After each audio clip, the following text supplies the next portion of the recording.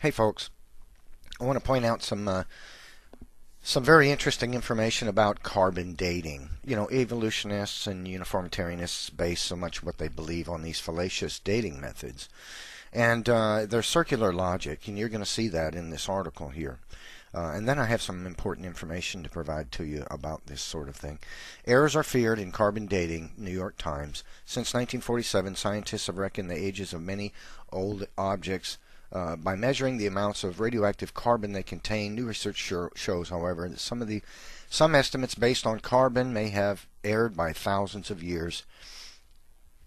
They say it's too soon to know whether the discovery will seriously upset the estimated dates of events, like the arrival of human beings in the Western Hemisphere, scientists say, but it's already clear that carbon dating method will have to be recalibrated and corrected in some cases.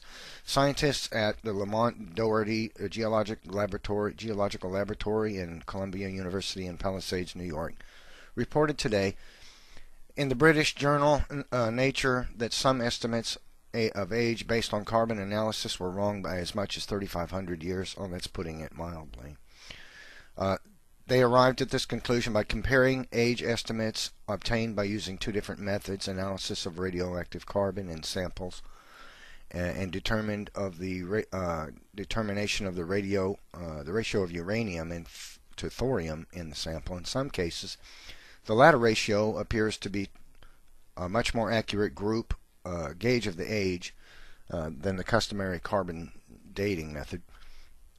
They state, in principle, any plant or animal material, including textiles, wood, bones, and leather, can be dated by a content of carbon-14, a radioactive form of carbon in the environment that is incorporated by all living things. Because it is radioactive, carbon-14 steadily decays into other substances, but when a plant or animal dies, now listen to this is important. When a plant or animal dies, it can no longer accumulate fresh carbon-14, and the supply in the organism at the time of death is gradually depleted. Since the rate of depletion has been accurately determined, that's the half-life, as about 5,730 years, scientists can calculate the time elapsed since it died from carbon-14. That's false. And here you're going to learn more about why that's false. But scientists have long recognized that carbon-14 dating is subject to error. Long recognized now. They still use it and say, oh, this is evidence of the Earth being millions of years old, or this animal being 30,000 years old, or 15,000 years old. Their dating methods are hogwash. Long recognized that it's subject to error because of a variety of factors, including contamination by outside sources of carbon. Therefore, they have sought ways to calibrate and correct for the carbon dating method. The best gauge is found in dendrochronology, the measure of the age by tree rings. Now, here's a problem. That's another problem. Tree ring dating has been also determined as fallacious for a variety of reasons. It's now known that tree rings are not produced annually, but because of seasonal event. A single winter or a single year could cause a tree to produce more than one ring, and many false rings exist in trees that cannot be used to determine the age of a tree accurately. So if we find a tree that's got 5,000 rings in it, doesn't mean it's 5,000 years old. It might be 1,500 years old, or 2,500 years old. Okay? They know this, and in fact, for this reason, tree ring dating is just about been given up as a method for dating anything by scientists today.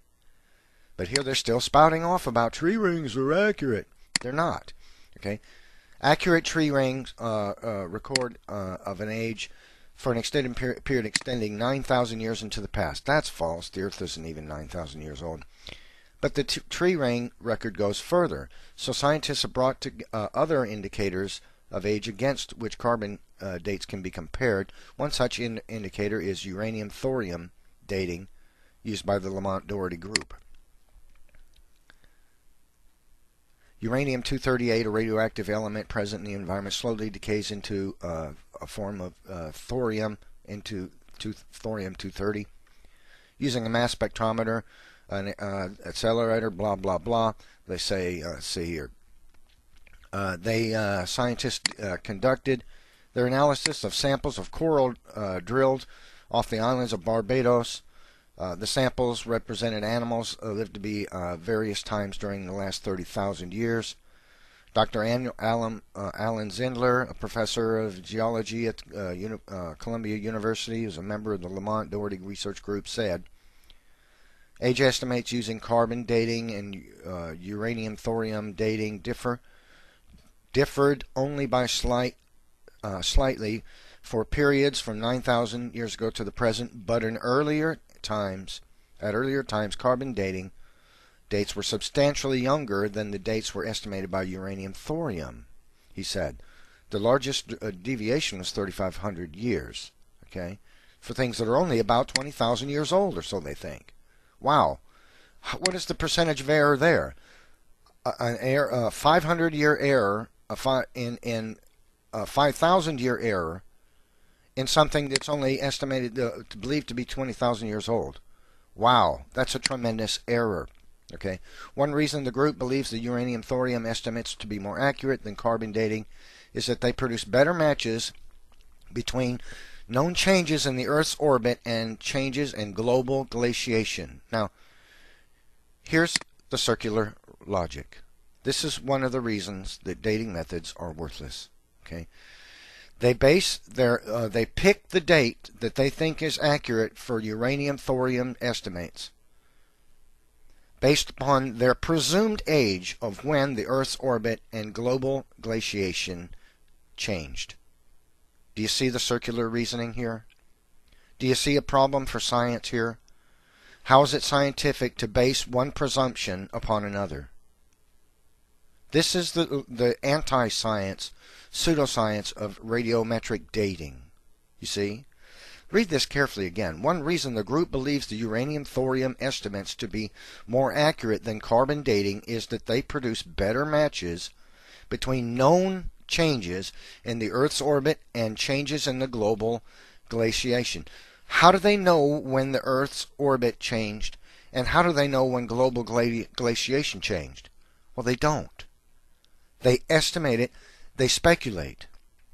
Then they take their assumption from the speculation and they compare it to the dates they get, and they pick the date that they want according to uranium thorium or carbon-14 and say, that's the one that works for us.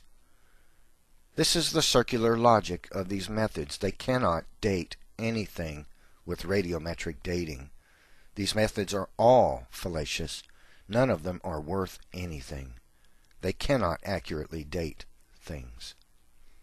According to carbon dating of fossils and plants and animals, the spreading and receding of great ice sheets lagged behind orbital changes by several thousand years, a delay scientists found hard to explain. Global glaciation took place within 100 or 200 years after the flood of Noah. Probably within decades. You see, it was the flood of Noah that created the ice, quote, ice age. There's only been one, and it took place just about 4,500 years ago. But you see, here they can't explain the differences, okay? The differences between the changes in the Earth's orbits, that the Earth, you see, the flood caused the Earth to tilt, and it's now 23.5 or so, I think, degrees off due north, and it has a wobble. And this was because the continents rapidly slid across the crust of the Earth during the flood of Noah. This put the Earth out of balance. And so what they're looking at is the difference in time between that event, the Earth going out of balance because of the flood, and when this ice came raining back down onto the Earth from water that ejected out of the Earth at the mid-oceanic ridge and covering the Earth in ice, creating the quote-unquote ice age. How much time was that elapsed? Decades, probably, is all. But they believe many thousands of years, if not millions. Okay, this is how evolutionist timeline, the geologic column in their head, which doesn't exist in the Earth, by the way. It really doesn't exist, only in textbooks. This is how they base everything. Their geologic column is a grand, outrageous stretch of time for the age of this Earth and everything on it. You see, what really occurred in their mind over periods of many thousands or tens of thousands of years happened in decades or less. Do you see? And we could take the entire geologic column and compress it grotesquely, and you know what you end up with? The flood of Noah. Now here's the last bit of it. The group theorizes that large carbon errors resulting from the fluctuations in the amount of carbon-14 in the air. This is very important here. Changes in the Earth's magnetic field would change the deflection of cosmic ray particles streaming towards the Earth from the Sun. Carbon-14 is thought to be mainly a product of bombardment in the atmosphere of cosmic rays, so cosmic ray intensity would affect the amount of carbon-14 in the environment at a given time. 30,000 year limit. The Lamont-Doherty group says uranium-thorium dating not only is more precise than carbon dating in some cases, but also can be used to date much older objects. Carbon dating is unreliable for objects older than 30,000 years. Now, you know why? It's, for one thing, it proves the Earth is less than 30,000 years old. Here's some information for you. The Sun produces carbon-14 in the upper atmosphere, just like they said, and at the same time it decays it, which removes it from the Earth. Because the Earth has not achieved carbon-14 equilibrium, but is instead increasing, which would take approximately 30,000 years, this is creationist information I'm providing you here. It corresponds to their claim, their acknowledgement of a 30,000 year limit, and the explanation of how carbon-14 comes into the Earth atmosphere. C-14 verifies the fact that the Earth is less than 30,000 years old because the Earth has not achieved carbon-14 equilibrium. You see, if this Earth was millions of years old, carbon-14 equilibrium would have been achieved a long time ago. Long, long, long ago. This proves the Earth is less than 30,000 years old. Furthermore, the Earth's magnetic force is presently at a value of 8 times 10, 22 ampere meters. It was stronger in the past. The decay rate, its strength is decaying, and it has a half-life of approximately 1,400 years. This proves that the Earth is only a few thousand years old. And furthermore, diamonds are the hardest substance known, and carbon-14 has been found inside diamonds, which evolutionists claim takes hundreds of thousands to millions of years to form in the Earth. And yet there's carbon-14 inside them. There should be no carbon-14 in a diamond if it's even 100,000 years old. So you see, diamonds with carbon-14 in them prove the uniformitarianist idea of the age of this Earth is completely fallacious. Okay, the many problems with these uniformitarianist goon ideas. So, I mean, you have to understand, do you see the circular reasoning here?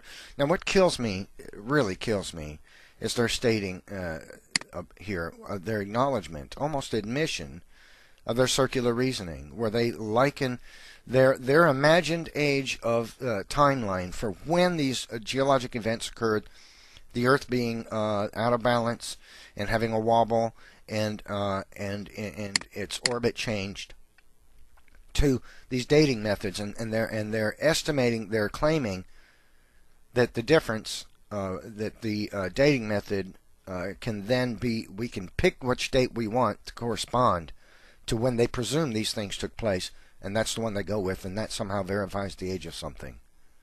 It's completely laughable, people. Dating methods are worthless. The uniformitarianist idea is completely fallacious. This Earth is less than 10,000 years old, just like the Bible says it is. The evidences that demonstrate so are numerous. As an end note, just one more problem for the uniformitarianist evolutionist regarding the age of the Earth and the age of the universe. It's been observed that the speed of light is decaying, and therefore also the rate of decay for radioactive materials is also changing. And these things have been changing since creation, which was only a few thousand years ago, you see. So check out this information at the URL provided, and you'll see what I'm saying. Sorry, evolutionists. Sorry, uniformitarianists. The Earth is only a few thousand years old, just like the Bible says.